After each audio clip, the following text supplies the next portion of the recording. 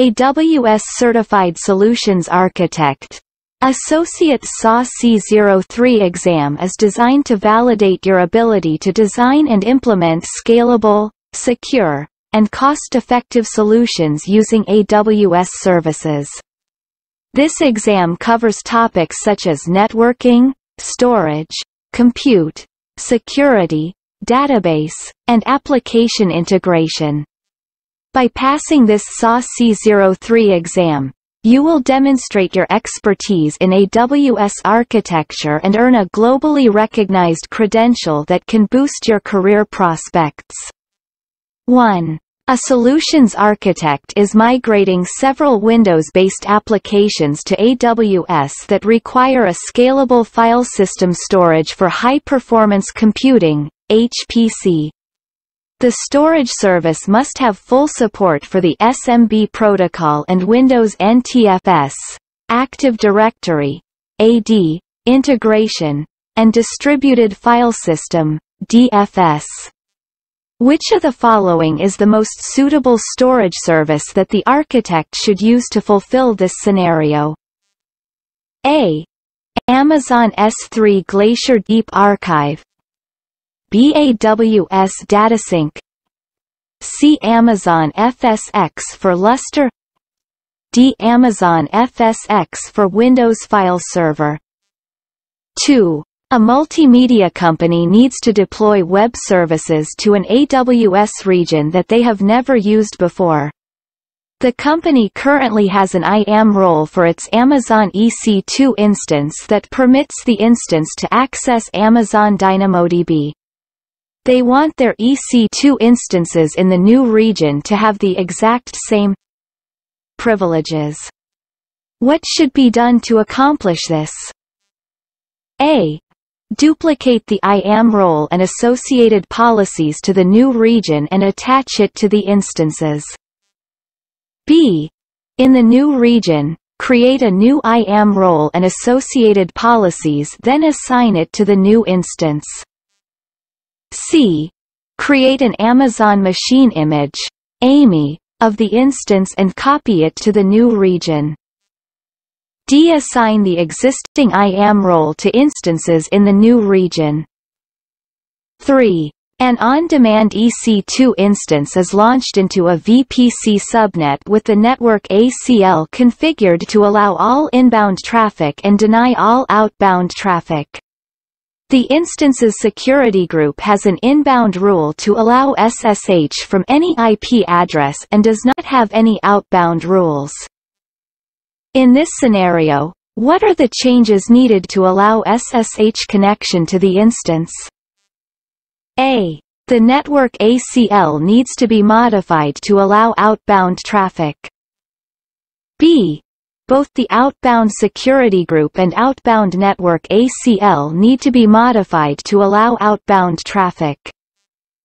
C. No action needed. It can already be accessed from any IP address using SSH.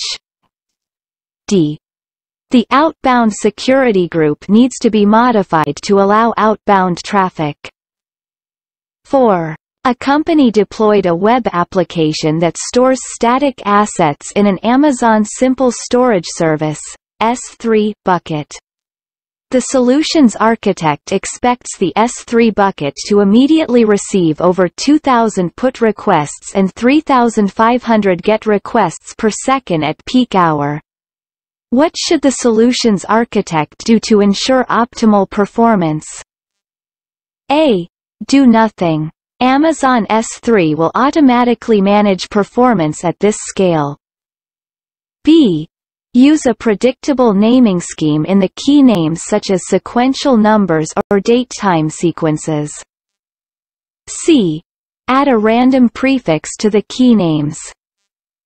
D. Use byte range fetches to retrieve multiple ranges of an object data per GET request. 5. A company is using Amazon S3 to store frequently accessed data. The S3 bucket is shared with external users that will upload files regularly. A solutions architect needs to implement a solution that will grant the bucket owner full access to all uploaded objects in the S3 bucket. What action should be done to achieve this task? A. Enable server access logging and set up an IAM policy that will require the users to set the object's ACL to bucket owner full control. B. Create a bucket policy that will require the users to set the object's ACL to bucket owner full control. C. Create a course configuration in the S3 bucket. D. Enable the requester pays feature in the Amazon S3 bucket. 6. A solutions architect created a brand new IAM user with a default setting using AWS CLI.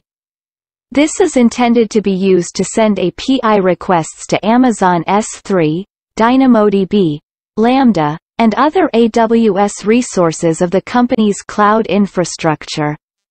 Which of the following must be done to allow the user to make API calls to the AWS resources?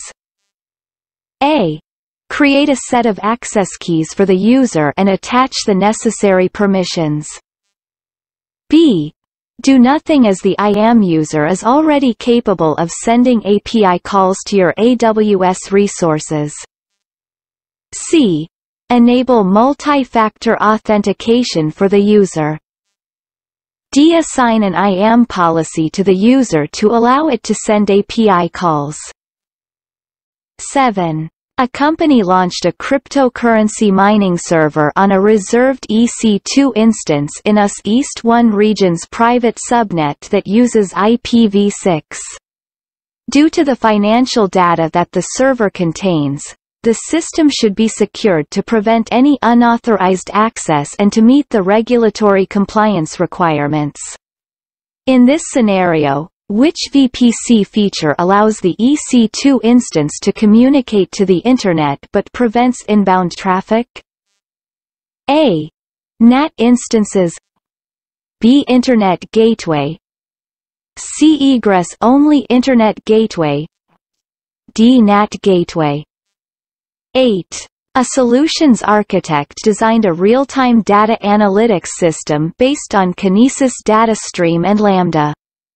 A week after the system has been deployed, the users noticed that it performed slowly as the data rate increases. The architect identified that the performance of the Kinesis data streams is causing this problem. Which of the following should the architect do to improve performance? A. Improve the performance of the stream by decreasing the number of its shards using the mergeshered command. B. Increase the number of shards of the Kinesis stream by using the update shard count command. C. Implement step scaling to the Kinesis data stream. D. Replace the data stream with Amazon Kinesis Data Firehose instead. 9. A company plans to host a movie streaming app in AWS. The Chief Information Officer, CIO, wants to ensure that the application is highly available and scalable. The application is deployed to an auto-scaling group of EC2 instances on multiple AZs. A load balancer must be configured to distribute incoming requests evenly to all EC2 instances across multiple availability zones. Which of the following features should the solutions architect use to satisfy these criteria? A. Amazon VPC IP Address Manager, IPAM. B. Cross-zone load balancing. C. Path-based routing. D. AWS Direct Connect Sitelink. 10. A company is planning to deploy a high-performance computing HPC cluster in its VPC that requires a scalable, high-performance file system. The storage service must be optimized for efficient workload processing, and the data must be accessible via a fast and scalable file system interface. It should also work natively with Amazon S3 that enables you to easily process your S3 data with a high-performance POSIX interface. Which of the following is the most suitable service that you should use for this scenario? A. Amazon FSx for Windows File Server. B. Amazon FSx for Lustre. C. Amazon Elastic Block Storage, EBS. D. Amazon Elastic File System, EFS.